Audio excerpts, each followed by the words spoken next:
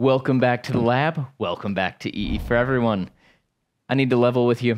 Buying electronic components in 2022 is terrible. Designing a product right now is miserable. I remember a time when we were designing uninterruptible power supplies here. I was making electronic loads and we were buying hundreds of unique electronic components, just trusting that they could be purchased at any given moment. The electronic component supply chain is complicated, and I'll own this, I used to take it for granted. There was also a time when I distinctly remember thinking something along the lines of this.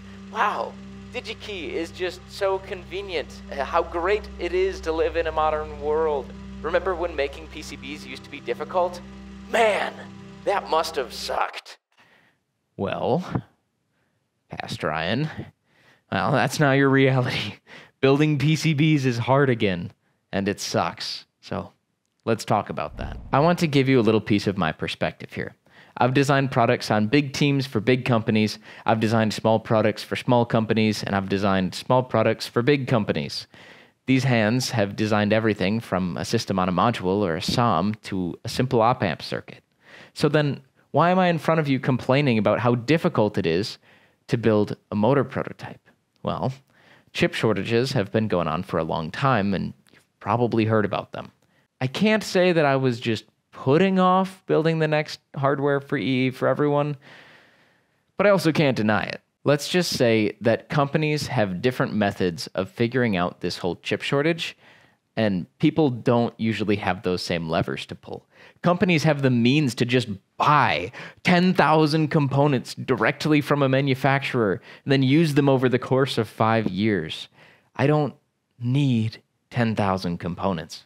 I need 2, and nobody, literally nobody cares about that. Well, except for me, and maybe you, because you're some pretty great people, and I'm glad that you're here.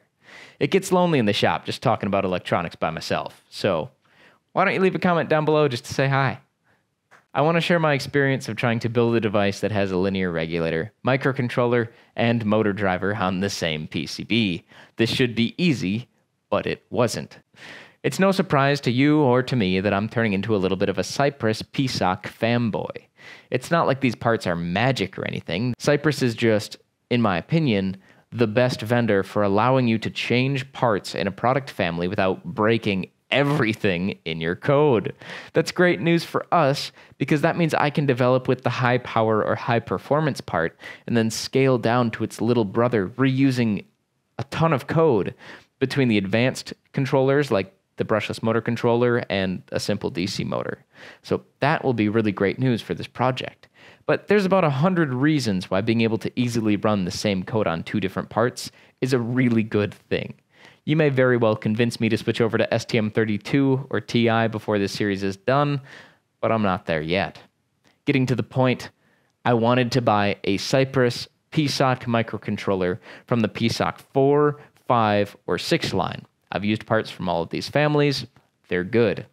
It seems like PSoC 5 has been discontinued just kind of silently. You can still buy the parts, but they're not on the product page. Weird. Regardless, when I started designing this, there were 2 part numbers that had more than 10, the quantity 10, in stock for every Cypress PSoC processor. We're not talking about one product family. We're not talking about like a particular chip that I wanted. I'm talking about every single processor they sell. This is ridiculous. Hundreds of part numbers. Hundreds of ordering options for those part numbers. Just none in stock. In a kind of twisted fate scenario, I am starting to have the opposite opinion that I used to have. Like when I see a part in stock, I start to think, what's wrong with this part? Because in the middle of a chip shortage, no one's buying it. Like, why don't they want this part? Which is bizarre. Like, usually being in stock is the mark of a good component. Well, the answer became obvious for one of these parts. One of these parts was a part number that was listed on DigiKey Mouser and everywhere else. It was listed in PSoC Creator as a target device, but it has been completely removed from the Infineon website. Weird. So I guess that one's out. The other part is totally reasonable. I mean, it's a BGA, so I might actually need to reflow this board. We'll talk more about that in our next video. But We might just need better than that old hot air gun. At any rate, here's a picture of the component I bought. And here's a picture of that same component with a banana for scale. Oh, sorry. That might be difficult to see.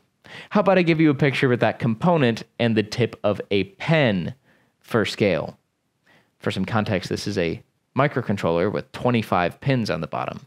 Needless to say, this part is impossible to break out without micro vias, which is pretty unfortunate. Like when your pin-to-pin spacing is at your copper-to-copper restriction for a standard manufacturing process, that's brutal. Yeah, so I was using a unfortunately common technique these days. I ordered the parts and then was designing them in, and as I read the datasheet more and more, my heart just started to sink as I noticed their comments about needing nitrogen backfill to reflow correctly and epoxy underfill to prevent it from flying off a board. I started to realize this was no ordinary BGA. That's right, I accidentally ordered a wafer scale BGA. Oops. I guess that answers my question, though. This part is in stock because a lot of people can't put it on a board, including myself. This comes back to that problem, the first problem, right? There's less than 100 parts in stock for every other Cypress microcontroller. There was thousands of this tiny one no one can build, but there's like 10 of everything else. That means that by the time I design this microcontroller into our design, I just can't buy it anymore. My usual process of buying a development kit, authoring some firmware to gain confidence that the part will work in our application, then designing the board and putting it on it, and then it won't work anymore. You have to remember, quantity 100 is hardly a production run. If anyone else in the world needs this part, it's just gone for the next 60 weeks. And between you and me, I'd like to get this project done a little bit sooner than 60 weeks from now. And I guess that means we'll need to come up with another strategy. We'll need a new plan. I need you to know that I hate the words that I'm about to say, because the behavior that I'm about to describe is exactly the behavior that is causing this chip shortage to last longer than it should. The only way that I can guarantee that we're going to be able to build our boards in a reasonable amount of time is to order the parts before I design the board, which is terrible because I won't know the exact quantity of parts I need. I won't really be sure if we need these parts, if they'll really work. And if I don't need these parts, they're just going to get scrapped instead of going to someone else who really needs them. This is the paradox of the chip shortage, because people can't buy the parts that they need, so they start binge buying parts that they might need or don't need, and this just makes the chip shortage worse for everyone. The companies buying thousands and thousands of parts to stock up for the next 5 years isn't helping either. And I'd like to say that I'm being the change that I'd like to see in the world, but I'm not. I bought the parts that we're probably going to need just in case we need them before I design the boards. I also need to apologize for something else, because I know that I could have designed a better motor driver. And I also know that I wouldn't be able to build that motor driver after it was built. That's why I'm using a few vendors that I have literally never used in a design before. Like, they are not tier 1, tier 2 in my mind. It's like, oh, I didn't realize they made that. I thought they just made FETs. Oh, I guess they make ICs. Weird. But because if I wanted a DC motor controller that can operate at a motor voltage above 5 volts, none were in stock from the usual vendors. Likewise, I couldn't find a stepper motor controller. Likewise, I couldn't find a decent amplifier to monitor current shunts for measuring motor current. And therefore, we're going to have to build a couple simple boards that were designed to minimize unique component count and be built in the middle of this stupid chip shortage. I really wanted to do a brushless motor controller. I wanted to do field-oriented control, but that requires more precision analog parts, and my patience was just worn past zero. By the time I'd secured the parts just to make these 2 simple prototypes, I had nothing left, and I'm sorry about that. This used to be the easy part of building a prototype. Buying the parts used to be the easy part, and the hard part used to be doing the analysis and design. We ended up buying whatever we could, and we're going to try to roll with it. And I think this is going to be a great series.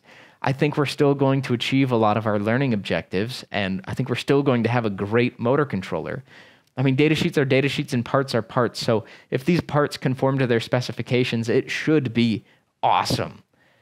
I'm just less confident in it than I usually would be because of the circumstances. I am very thankful for my growing collection of spare parts, leading to the vials full of resistors and capacitors. At least I can supply the basic passive components, the resistors and capacitors that are now starting to go out of stock as well. To the world, I want to say, please stop panic buying components.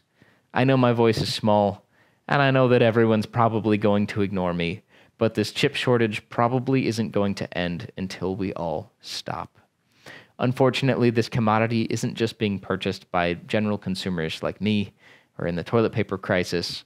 This commodity is being purchased by powerhouse tech companies that have billions of dollars on the line. So I don't expect it to stop anytime soon.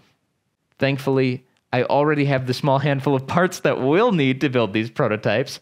Woo! So coming up next, we'll be setting up and trying a new assembly method, testing some hardware. Again, one of my objectives here is to bring this to the market. I would love for you guys to have this hardware in some form, and I just want to do a little bit of due diligence about some ways that we might be able to do a production run of like 10, 20, so I don't expect the volumes to be crazy here. As always, I'd like to give a special thank you to our channel members on Patreon and YouTube. I really appreciate the extra step you've taken to support us directly. Thank you. I would also like to thank you all for your support through viewership, comments, sharing what we do with others, those who choose to watch ads, and those who are subscribed. It has been awesome and humbling to watch this EE for Everyone community grow, and that simply can't happen without you. Also, probably launching a community Discord, link down in the description. I'm finally doing it. Sorry it took so long. Most of all, I hope that you learned something great today, and I hope to see you again soon. Thanks for watching EE for Everyone, and thank you for staying till the end. Bye.